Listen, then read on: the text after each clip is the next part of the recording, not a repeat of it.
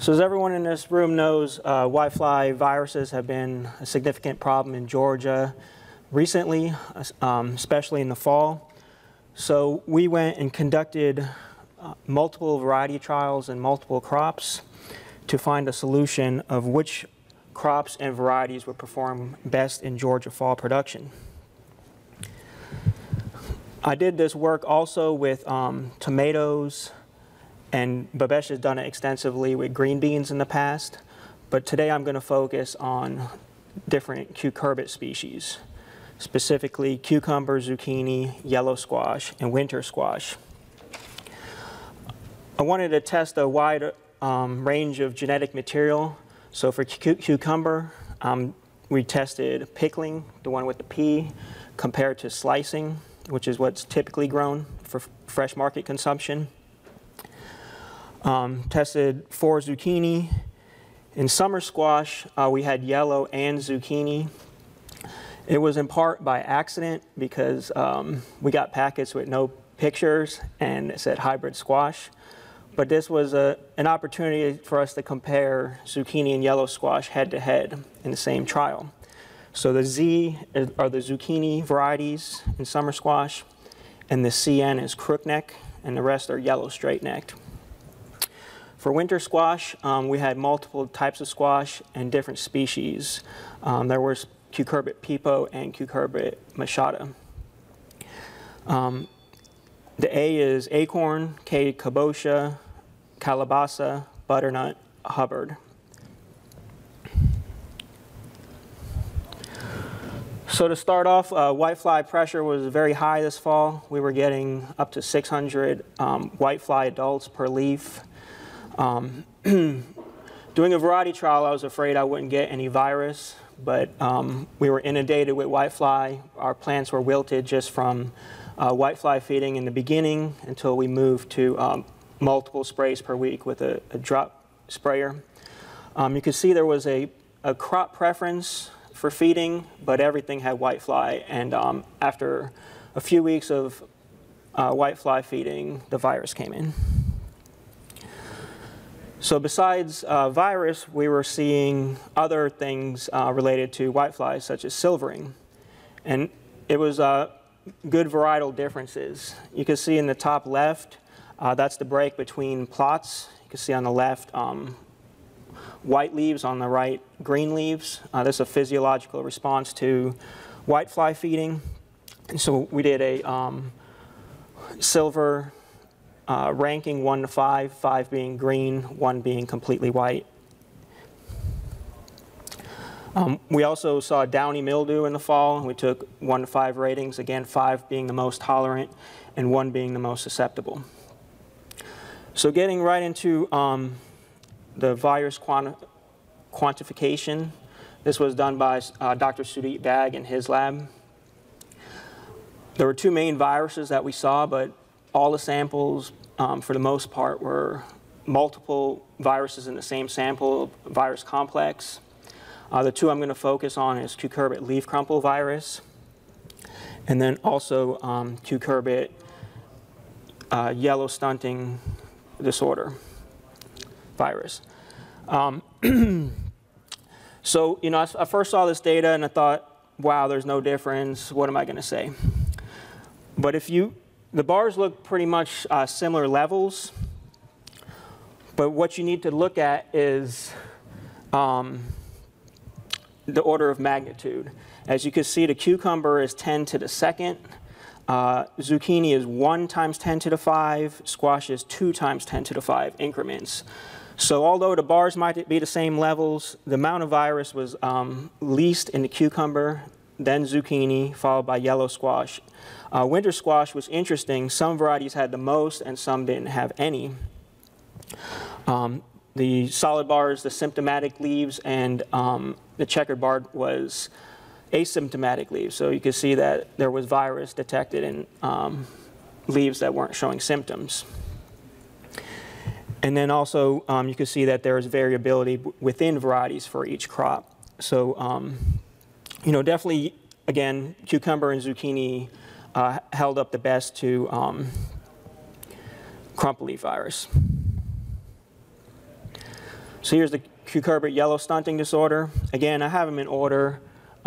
Cucumber, followed by winter squash, followed by zucchini and yellow squash being the most susceptible.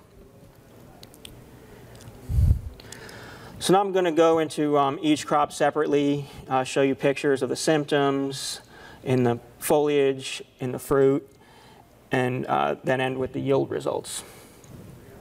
So cucumber, it looked pretty good. For the most part, it was a green plant. The new growth looked fine. Mainly we were seeing the yellowing in the older growth, but these were still very productive. In the fruit, we didn't see any bumps or discoloration. The only culls we got were bad shapes from pollination. And as you can see the, the pickling variety in the bottom right, and you can see some differences in length as well. For cucumber, yellow squash, and zucchini, I just took counts because they're harvested at an immature stage and the weight would increase as they mature. For the winter squash, since they're harvested at a mature stage, we took weights as well. So you can see as far as number of fruit, the pickling variety Supremo had the most fruit. This could be expected. They're smaller fruit. There was no difference in the slicing varieties for marketable yield. Bristol, Cobra, and Raceway had less unmarketable count. So these numbers are number of fruit per plot, and each plot was 10 plants. So you can see, roughly 7 marketable fruit, for example, for Supremo per plant. The length, there was differences. The pickling variety was shorter, obviously. Raceway was the longest, so if you're looking for a longer cucumber, that'd be a good option. The next best performer for the, in our cucurbit study was zucchini. As you can see, the field looks nice and healthy and green, and it's very productive. If you look closer, you can find virus symptoms. In the middle, you can see, even though it has crumple virus, that fruit underneath will be marketable. On the right, you have a complex, and I believe that's some pepo virus as well, so multiple viruses. On the zucchini, we did see different virus symptoms in the fruit to cull, and recorded this as well. But again, it had nice marketable fruit even with all the pressure. For whitefly counts, there was no difference between species, but it seems like the Everglade tended to have less than the spineless varieties. Silver tolerance was excellent with Everglade. Downy tolerance was excellent, and it had the highest marketable yield with 0 virus fruits. So in the zucchini trial, I would recommend Everglade based on our results. Next is the summer squash. As you can see here, it's more severe, both the crumpling and the yellowing, and it affected yields to a greater degree. And we also got some downy as well. So here's the virus symptoms on the fruit. There's your straight neck and your crook neck, marketable fruit. In this trial, if you remember, we compared it to some zucchini. And here I'm going to show you all the varieties together, and then I'm going to break it out by zucchini versus yellow squash. So for silver tolerance, the CN196, laser, and gold prize had the best silver tolerance. Again, 5 was the best. For downy tolerance, the zucchini did better, with Fortress and 477 being at the top. The top 3 performers for marketable yield were Fortress, 477, and 196, crookneck. One thing to note here is that the Fortress had actually downy tolerance, and they're actually claiming that, but it had higher number of virus fruits, but it didn't seem to affect the marketable yield compared to the others. So in this trial, I recommend the top 3 to Fortress 477 and 196. So this is zucchini compared to yellow. Zucchini had better downy tolerance. Yellow squash had better silver tolerance. Zucchini had more marketable fruit and they both had a similar virus fruit. So out of this, I would recommend zucchini because downy mildew doesn't go away once you get it. So whereas silver leaf, if you could control the insects or the insects subside later in the season, the new growth won't have silvering. And also just the fact that it had more marketable yield. Our winter squash had the most variability and the most interesting results, and perhaps gives you a new opportunity for production in Georgia because you guys are already growing cucumbers and yellow squash and zucchini. So you can see on the picture on the right, the plants on the left are butternut squash. They look pretty green, but in many of the others you see silvering and yellowing. And here's the different virus symptoms we saw with yellowing, curling, and mottling. Something that was interesting in this trial, and I ran the statistics, and it is statistically different. We were getting dead plants. We had these plants sampled, and we found vine borers for the dead plants. So that could be a challenge as well. Spoiler alert, the butternut did the best as far as virus and yield. The one on the left is Atlas, and the one on the right is Waltham. Most of the calls for Waltham were because the fruit were smaller, some of them being as small as pears. The Atlas, the biggest flaw, had good production, good size, was the split fruit. So I think this is an opportunity where for the future we could do more butternut and tropical pumpkin Machado varieties or species to find the best one that's suited for Georgia.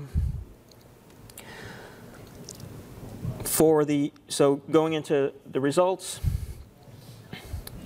and you probably figured out I didn't mention it, but it's a stoplight where green's good and red's bad. The Golden Hubbard had the most dead plants, so that's out of 10 plants, 7.5 were wilted or dead.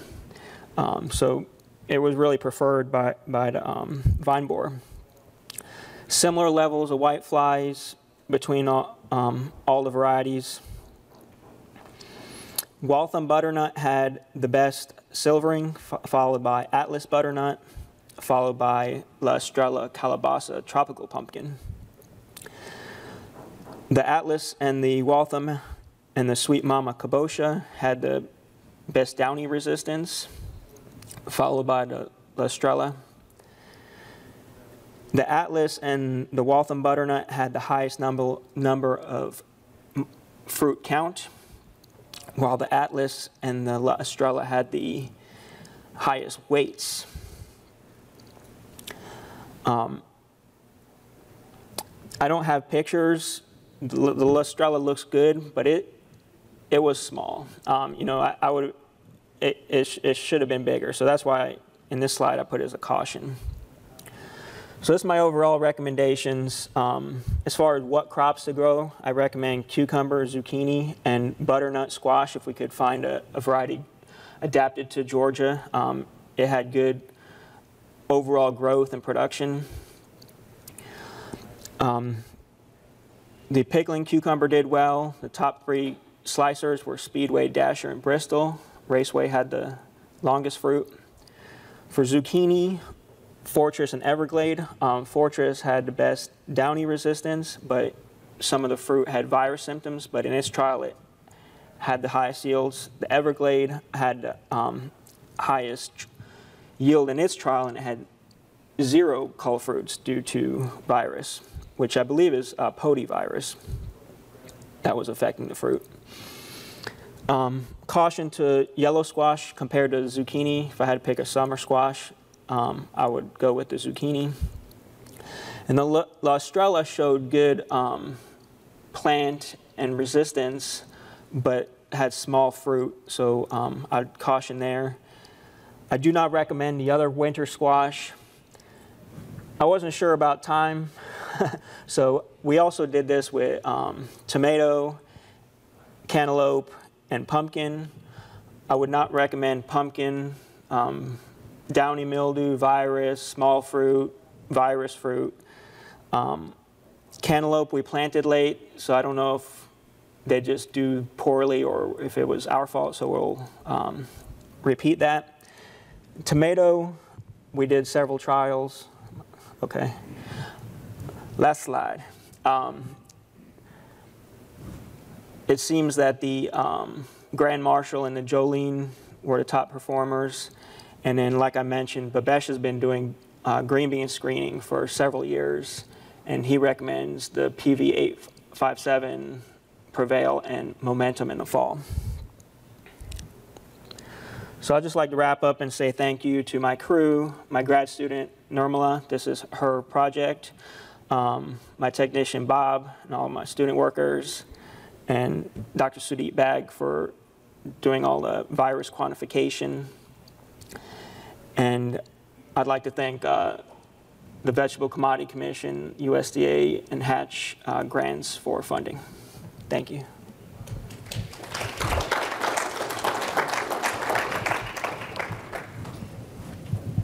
I wasn't rushing you again. I was trying to tell you. Oh, no. The thing didn't transition right. Oh. Okay, never mind. It did because you were talking about. Was there supposed to be a slide in between those?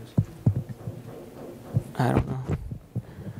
No, that's it. Oh, okay. That's it. I was talking about the other crops. I didn't show the data because I only had 25 minutes, and I don't know if 6 was too many. I just went with 4 species.